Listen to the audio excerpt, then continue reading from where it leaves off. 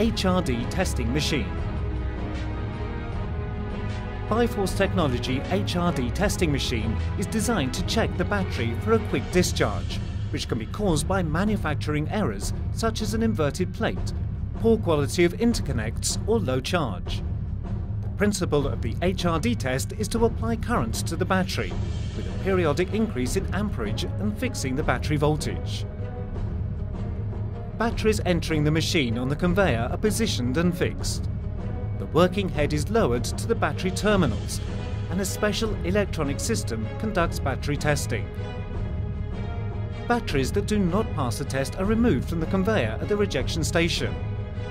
The working head is equipped with pneumatic clamps for clamping the battery terminals, which provide a hermetic contact with the terminals. Installation of clamping tools for different types of batteries is easy and fast. The machine is equipped with a motorized conveyor with a simple and quick adjustment of the guides, as well as a reliable battery positioning and fixing system. Smart Stop system does not allow the delivery of a new battery while the previous one is in the process of testing. The conveyor is additionally equipped with a rejection station and a collector for defective batteries. The machine can be used as a standalone installation or as a part of the finishing line.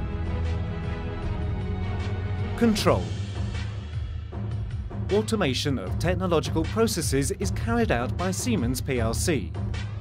The machine is equipped with Siemens' built-in touchscreen, which allows entering the necessary parameters, monitoring the testing process and displaying the state of the battery. Advantages.